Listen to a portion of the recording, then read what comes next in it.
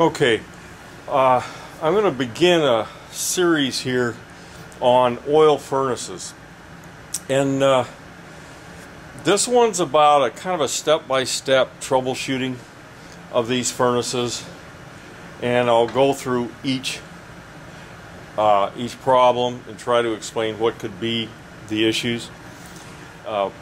Most of the information that's in this I have covered on standalone videos, but I kind of thought I should put something together that was just sort of step by step.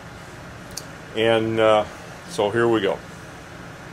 Okay, first thing, you're going to go to your thermostat, make sure it's in the heat mode, and whatever lever or whatever you have is turned all the way up. Okay, if that's true, then you can proceed to the appliance. Okay, now I'm down at the furnace. I've taken the front covers off. Nothing is happening. No fan, no burner, nothing. Okay, probably the first thing I'm going to do down here is there should be a reset button, and there's various types of CAD cell relays, and there'll be buttons on them somewhere. You push it down, let it back up. Okay, nothing happens. Okay, do I even have power to this thing? Okay, in very old furnaces, you might see a switch like this silly thing here.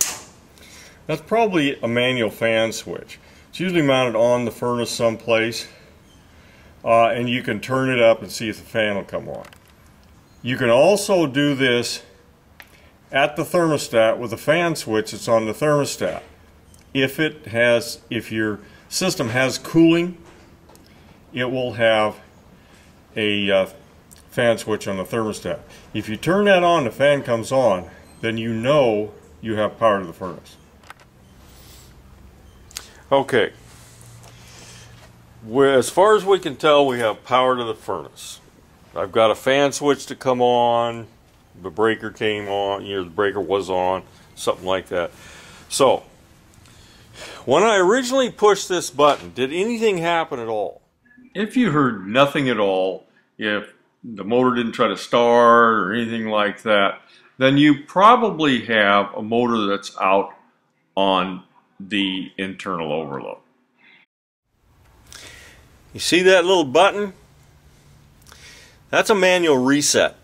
If for some reason the motor did not come on, bad bearings, start circuit, something like that, then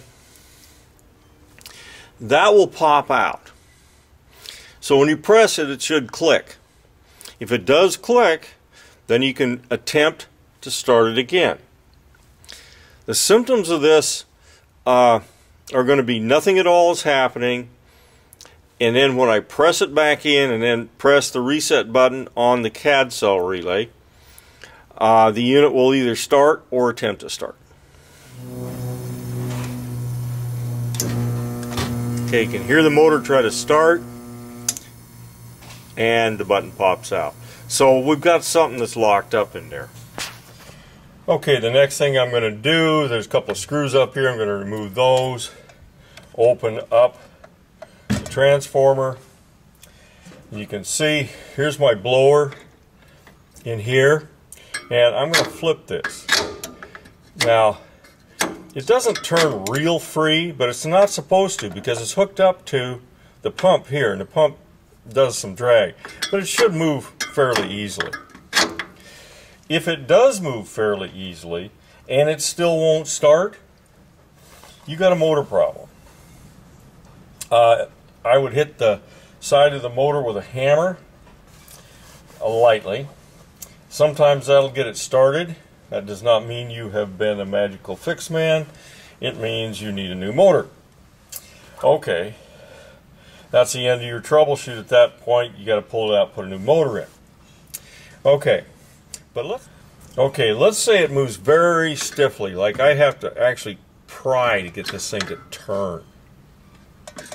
Okay, or it won't turn at all. Okay, at that point I either have a pump problem or I got a bearing problem in the motor. Okay, here I've got the burner out. Now normally you would not take the burner out if there's room enough to get the motor out. I don't recommend you take these things off unless you absolutely have to. Couple of screws here, and you'll have to disconnect this wire. Okay,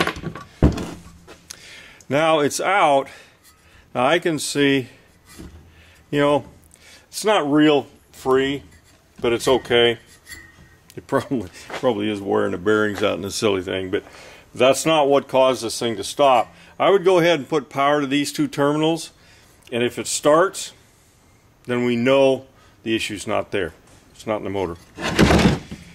Now what I'm going to do is I'm going to try to turn this. Now if this turns really hard, I mean this one's not broke, but if this turns really hard or is just locked up, your pump's toast. And so you're going to have to get a new pump.